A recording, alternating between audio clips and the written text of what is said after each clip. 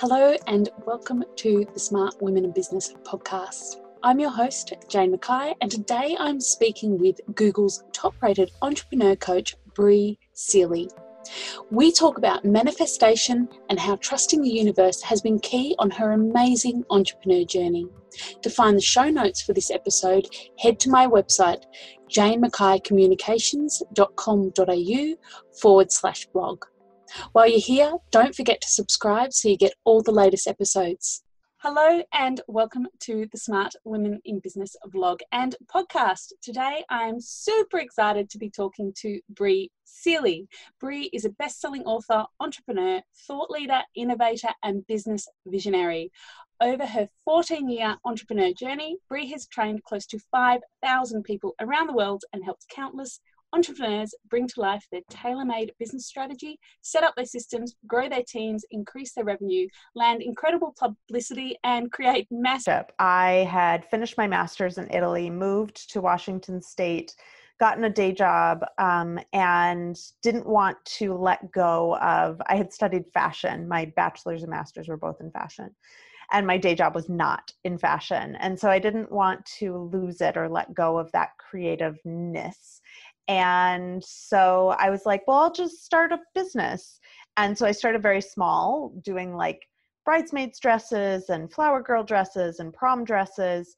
And over the course of 8 years, ended up winning awards, being on the cover of like the top trade newspapers in the country, selling to Zappos, dressing like Toni Braxton, and just like all these crazy things.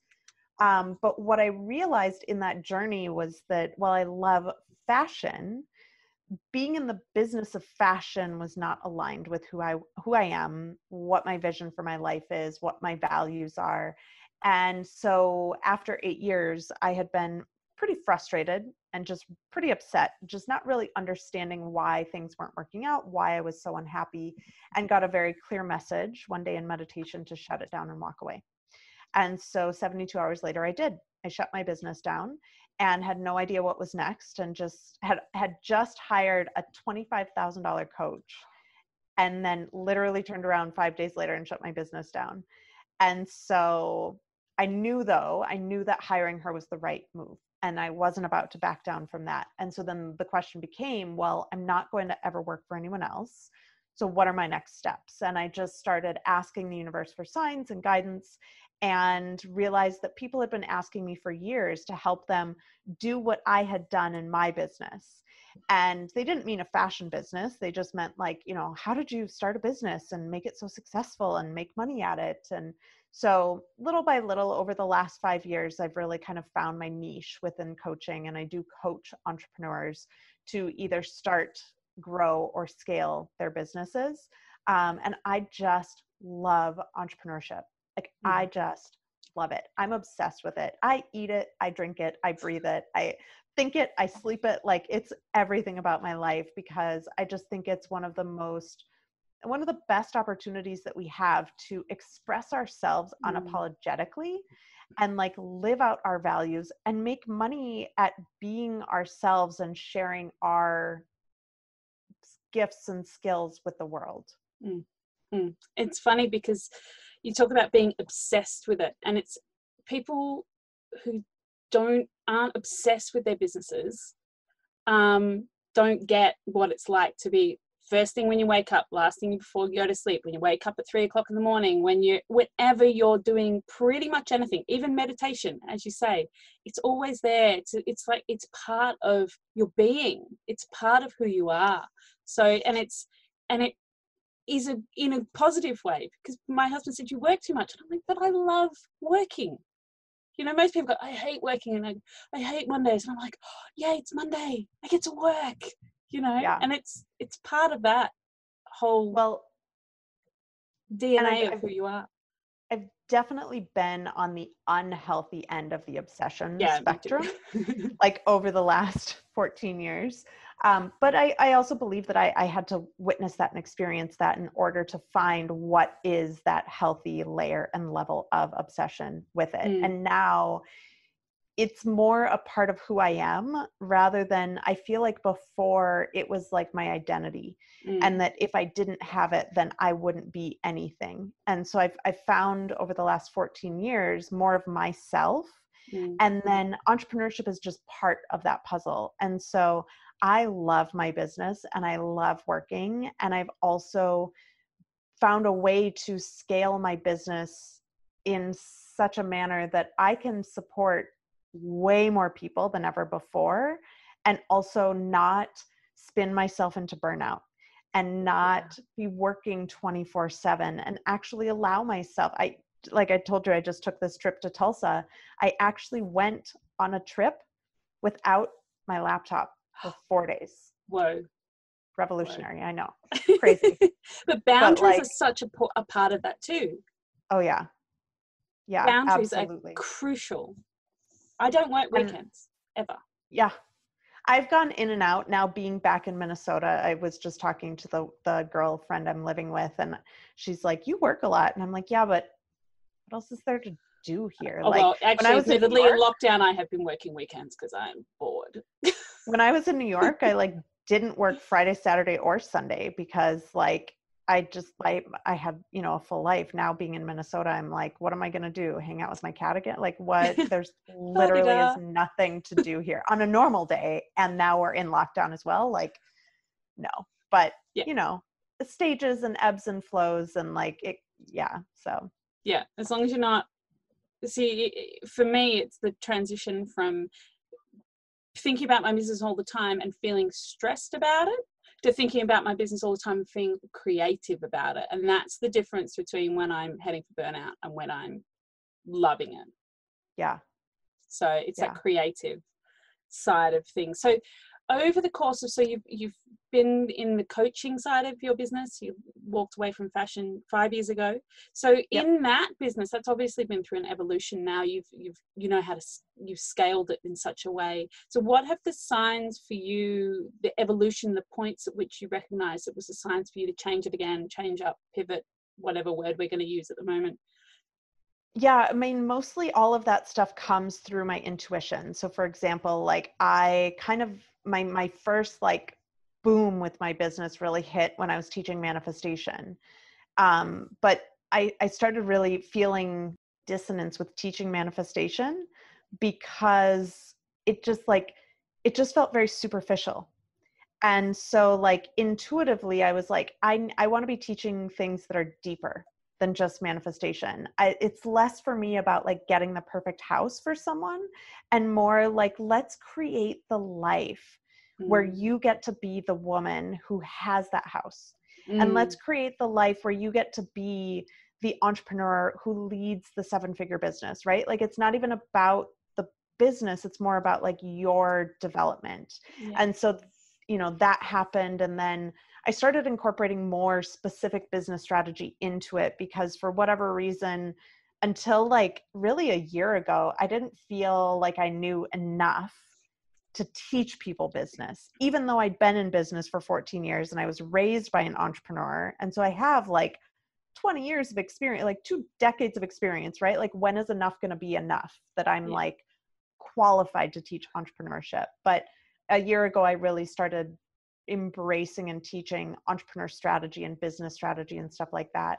And so all of my kind of next steps in business have always been just very intuitive and signs from the universe. So the entrepreneur one came because a friend called me and was like, did you know that you're ranking on Google for the term entrepreneur coach? And I was like, no. And he was like, have you ever done SEO on your website? And I was like, no. And he's like, you're position 16 right now on accident. He's like, that literally never happens to anyone ever anymore. And I was like, oh, well, clearly it's happening to me. So like, maybe this is the universe, like nudging me to finally embrace this next direction for myself. And when I switched my website over to WordPress, did some like SEO stuff, just myself, right? Like not being an expert. And I skipped from position 16 to position 1, like in 48 hours. So I just like, I watch what's happening. I listen to the universe. I watch for signs. And so I'm just really in tune, and that kind of is what guides all my next steps in business. It's interesting you talk about the dissonance with manifestation, and the person I work with in terms of that energetic level is always talking about coherence, and it's got to be that coherence between your values, your soul, your vibration, and all of that things. And manifest, people are focusing on manifesting as in I'm going to have this car, but it's actually not. It's not that. It's I'm going to have this feeling. Yep. I'm going to have this level of joy, and I think that's what people need to focus more on in manifesting, and less on the I want a new car, because a new car's not going to make you happy. Yeah. And the other thing I talk about a lot too is like, okay, if you see yourself driving the red Ferrari, but you're currently driving like a gray Toyota, you know, who is that woman that's driving that red Ferrari? She probably acts a little differently than you act. She probably thinks a little differently than you think. She probably believes different things about herself than you currently believe about yourself. So a lot of my and I still incorporate manifestation into everything I do, because it is what helps you get to that next level. But I approach it more from the perspective of, who is that future self? How does she operate? What does she believe? How does she think? What actions does she take? How does she show up? What kinds of shoes does she wear? Like, how does she do her hair? And then it's more about becoming that future version of yourself. And when you can become that future version of yourself, all the external things just click into place in a very easy way, where you don't have to worry about it and you don't have to stress about it. It just works. Yeah. So that's more of like the perspective I approach manifestation from, is that it's that like becoming work. It's the inner work. Yeah. Then the outer work stuff happens without you actually physically doing it. Yep. So yeah, and I think that's a really interesting perspective, because people talk about it like it's a cosmic cash machine. It's not. That's not how it works. So interesting that I don't often explore that in my podcast. So it's an interesting topic, and I mean I could talk about that for days, but we won't.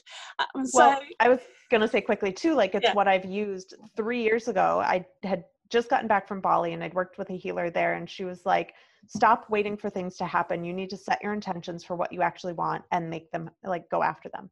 And so at that point, I had just had my first 6-figure year, was like riding high off of it. And I was like, okay, well, I want to do like, multiple 6 figures next year. And she was like, why are you waiting to be a 7-figure business owner? That's what you're here for. You need to go after that.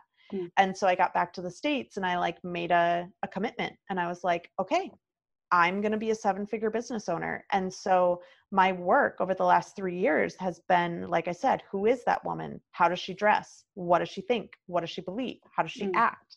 Who's on her team? And so it's been building out that like kind of back end stuff, so that the outer world stuff can just fall into place. And it's pretty cool right now, because it is all falling into place right now. And it is amazingly miraculous to watch when you can be aware of what's actually happening. And it's pretty cool. It is so cool. I love it. So how do you manage your life day to day as an entrepreneur? So you said you worked usually 4 days a week, which I think is a goal for a lot of people, like not too much work, not too little. Yeah. I actually do work pretty committedly 4 days a week, and right now 5, let's be honest. But because we're bored. I seriously, like, there's nothing better to do. I get up every single day at 6 a.m.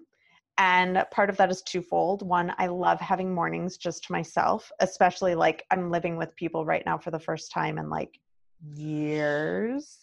And so I love having that morning time to myself. And also my cat gets me up at 6 a.m. to feed her. So I get up at 6 a.m. every day. And I generally take the first 3 hours to move my body, read, meditate, journal, tap in with what is my vision for today, what's most important for today, what does my team need from me for today, and just really use that as kind of my like setup time for the day. And then generally between 9 and 4-ish, I'm pretty focused. Yeah.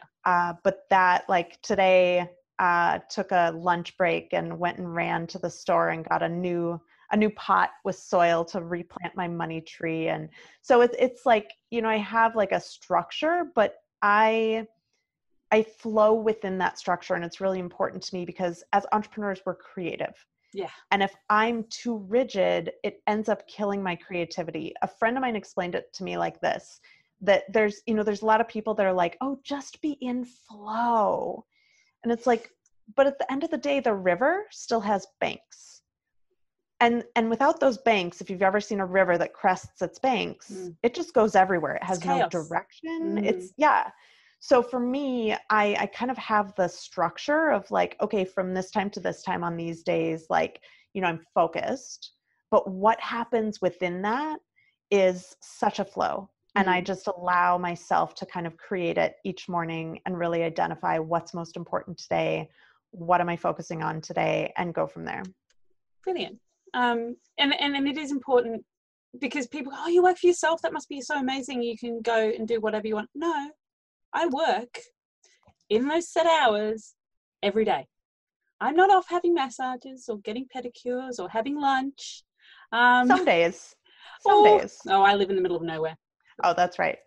I will schedule stuff during work time, but then I try to, like, if I know that I'm having a massage at 2:00, I will hop in for an hour and check on my team that night or something, right? Like, so I do my best to just kind of maintain balance with all of it, but like sometimes it is nice to go have an afternoon lunch. And I kind of have that time where I go, I can go and see my kids do their what they call fellowship at their school, their presentation or get an award or whatever, and then go, okay, well, I'll start work at 10 and I'll make up an hour in the evening or whatever. And that, and school holidays, don't even get me started.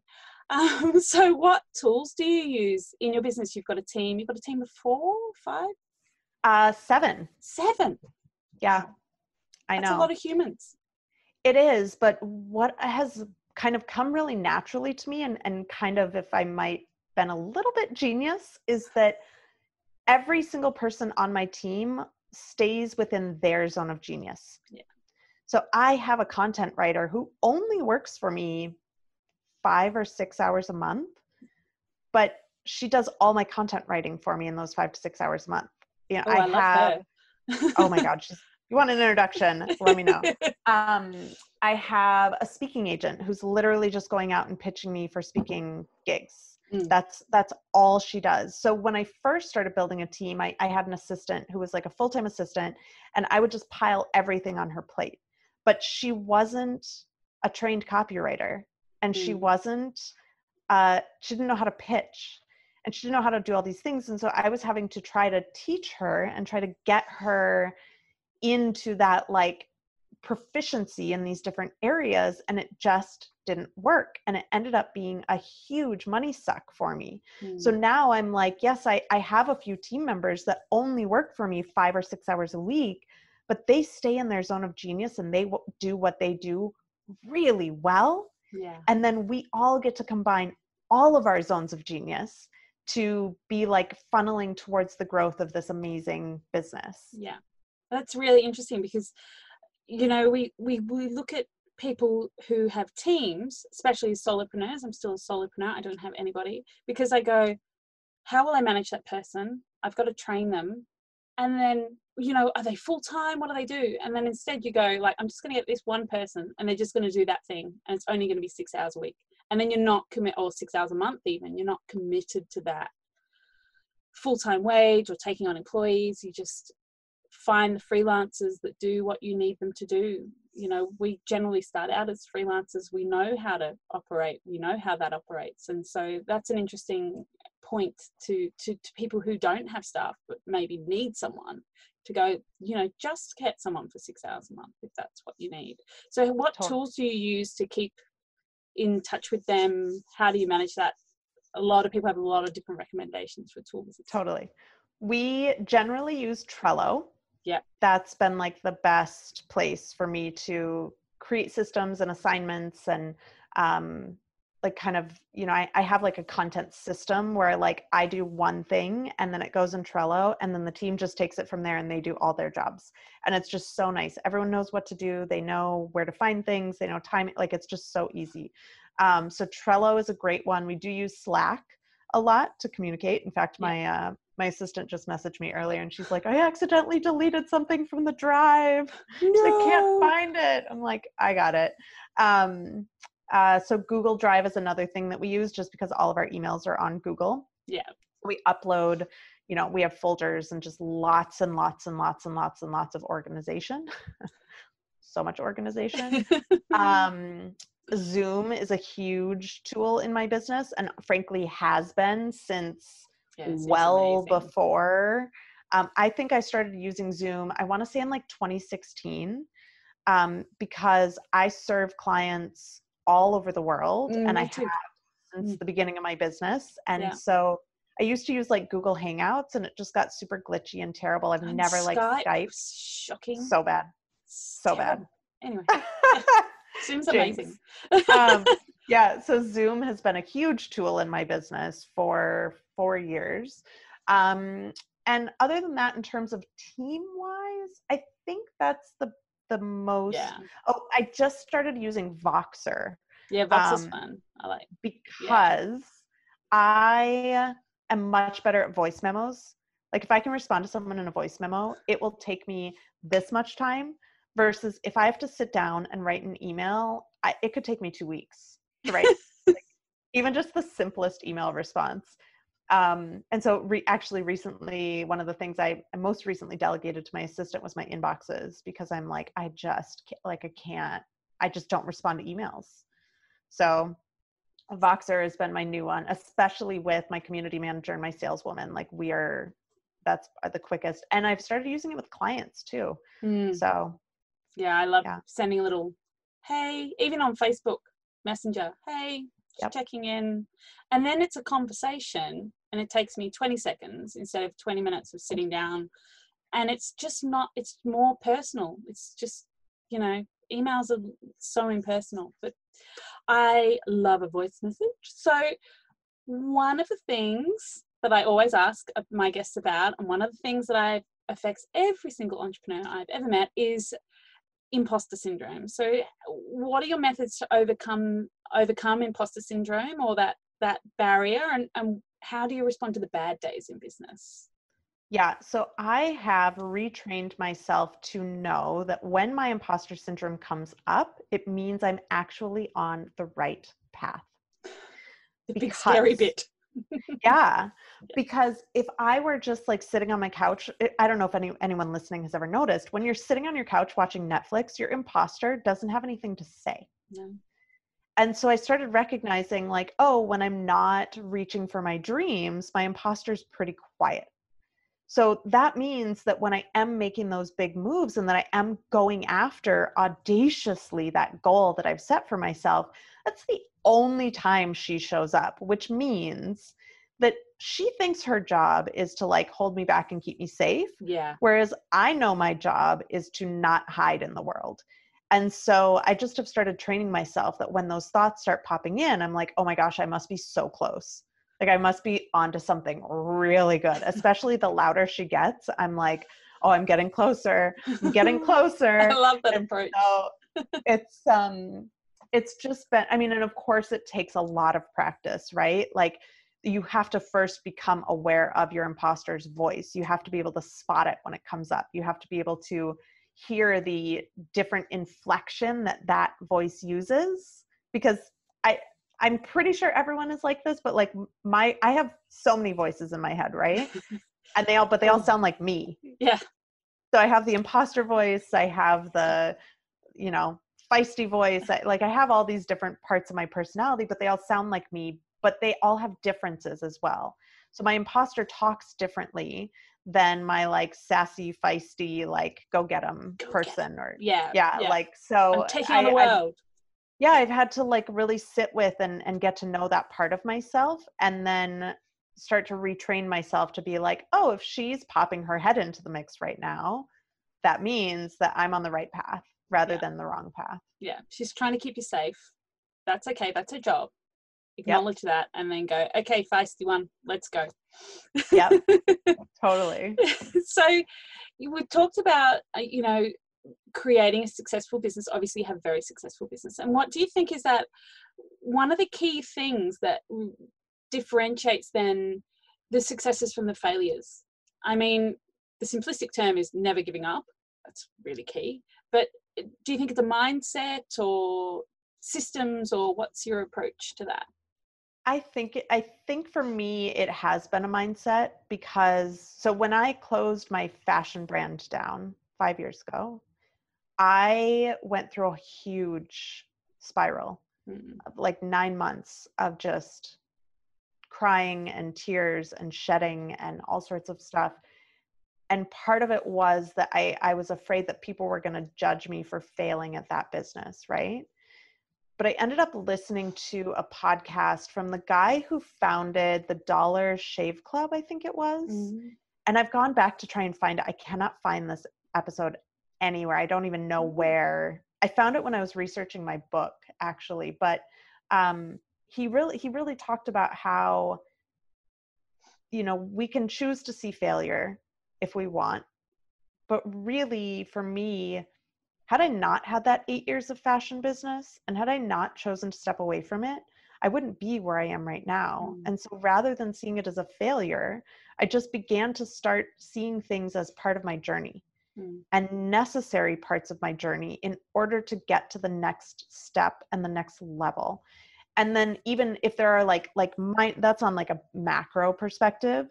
On a micro perspective, if something quote unquote fails, again, I've just kind of trained myself to be like, oh, well, clearly that wasn't meant for me. Or I guess that wasn't in alignment. Like I think really my entrepreneur journey has been so much of me developing this unshakable, ridiculous level of faith in the universe, God, source, spirit, whatever you want to call it. And I know that if something's been taken off my path, or if I've been rerouted on my path, I just have this faith, this trust, this knowing that I'm being redirected towards what I'm supposed to be focusing on. I mean, even leaving New York, I had this, New York was literally the only thing in my life I've ever wanted. I've wanted to live in New York since I was 5 years old. I lived in New York for 14 months before the universe was like, get out. Leave. Yeah. And that was a huge, like, am I failing? Could I not hack it in New York? Like, and so I did go into that, not going to lie, for a little bit. Plus it didn't help that we had all been, I hadn't seen a human in 8 weeks. Yeah. COVID has been very real, especially for New Yorkers. Oh my gosh. Speaking of all those voices, like, wow, they're much louder when there's no other people around. So, but I am just trusting, like, and I'm being rerouted right now to a place in the United States where I wasn't even on the short, like the long list. Like it was on no list to ever live or relocate to in my entire life, ever. I had only been to this, I'd driven through this state twice, 45 minutes apiece. So I've spent an hour and 45 minutes of my life in this state over the last 37 years. And now the universe is like, it's time to go there. Yeah. And so for me, I'm like, it's not my job to question why the universe is rerouting me in this direction. Like if you had a GPS and they're like, oh, take this left turn instead of that left turn, you wouldn't be like, but why, GPS? Why are you rerouting me? You would just trust that it's taking you in the right direction because that's its job. And I think really my entrepreneurial journey has been learning to just trust the universe and know that if I'm being pointed in a certain direction and away from a different direction, that it's for a reason and it is not my job to question it. So I may never move back to New York. I may move back in a year after my contract is up living in Oklahoma. I don't know. But I'm just like trusting that whatever the next steps are, I'm supported, I'm guided, I'm taken care of. And I frankly don't have to worry about it. That's an amazing perspective. And I think that perspective of failure, like I was having a conversation with a friend of mine who's also an entrepreneur, and they were like, oh, I didn't get that proposal, or I didn't get that quote I submitted. I failed. And it's like, oh really? I don't ever think about those. they're just, if I don't get them, I don't get them. That's it. They're gone.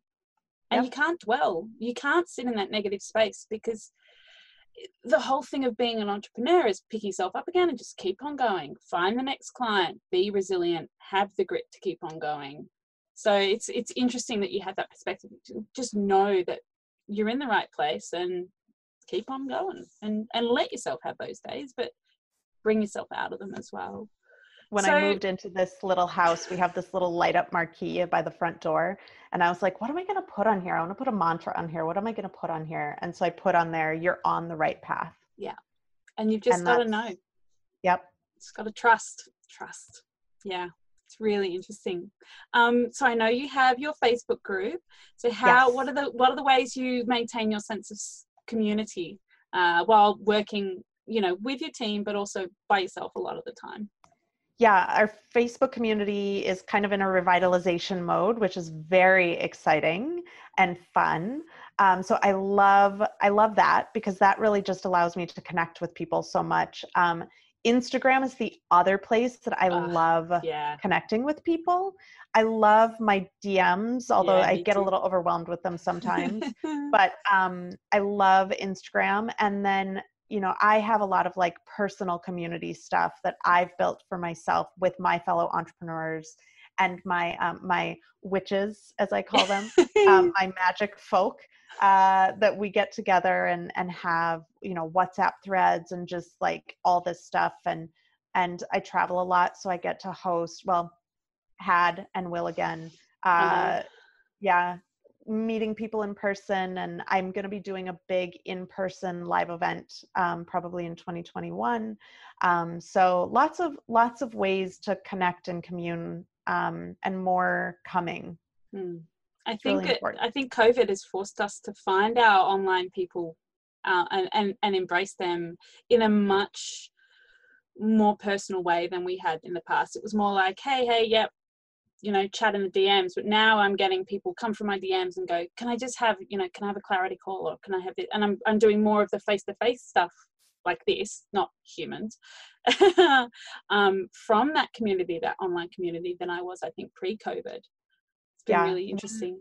Yeah. When COVID first started, I was like, my co-working space has been shut down. So I actually started a virtual co-working that was 2 hours a day, 5 days a week. And I did it April, May, and most of June.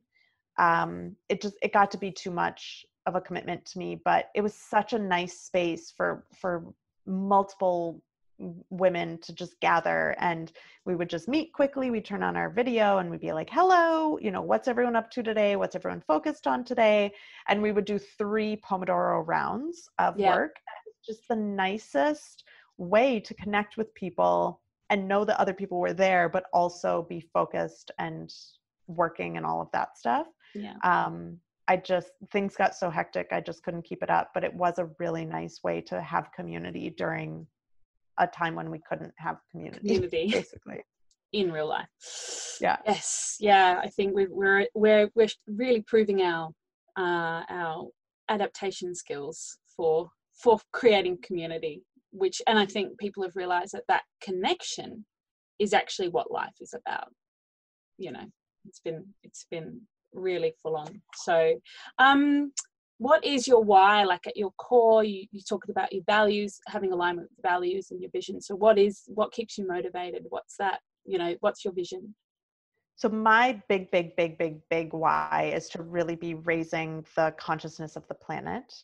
And so, obviously I do that through entrepreneurship, but I'm super passionate about helping people really find those values and then live as themselves, unapologetically themselves, their values, their vision. And it's really, I think the world would be a lot happier place and a lot easier place to navigate if we were all just ourselves and living out what we wanted rather than the shoulds and the have tos and the supposed tos. And what our parents expect of us, or what society expects of us, or who we think so and so wants us to be. Like, what if we could all just be ourselves? What if we could build lives that were just based on what we want and what we need. Mm. So that's really my why, is to help more people get in touch with themselves and express themselves unapologetically in the world through entrepreneurship right now. But I used to do it through fashion, and who knows if that might change again. Yeah. Entrepreneurship is a journey. We're never sitting still. Right. Well, the thing I thought was interesting was that my why really didn't change even when my business changed. Yeah. So my why when I was in fashion was pretty much the same as it is now. I just am doing it through a different modality, which is Yeah. kind of cool. So I'm like, oh yeah, that means like that really is what I'm here for. And really at the end of the day, it doesn't matter how I do it or how I execute it, but like that's what I came here for, is to help people be themselves unapologetically and really tap into their values and their vision and just create it for themselves. Yeah, that's the world would be a much happier place if we could all do that. Right. So what are your top tips, or your top number one to leave us with today for all the smart women in business in the world? Wherever they're at. Yeah, my cornerstone of entrepreneurship for me is also that there is no one size fits all approach to entrepreneurship. And so, my top tip would be really looking at and identifying how you can make your business yours. And again, using those values and using your vision, using your zone of genius to build your business. Because if you're trying to build someone else's business or someone else's vision of success, it is going to quote unquote fail, right? Massively. Hashtag learning lesson.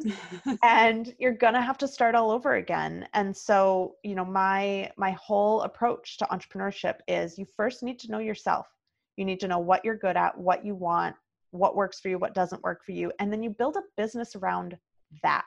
Because like we were talking about the disharmony, if you are out of harmony with your business, it's never going to work. You're never going to be satisfied. It's going to be terrible. Yeah. Like we've all worked for people before that we were out of harmony with, which is why we get motivated to become entrepreneurs. And it's terrible. So why would you do the same thing to yourself again? So figuring out all of that inner stuff for yourself and then making your business to that rather than, trying to see a business and mold yourself into that. It will never work. Well, thank you so much, Bri. Where can people find out more about you and your business and what you do? So best places, obviously my website, briseeley.com, BRISEELEY.com.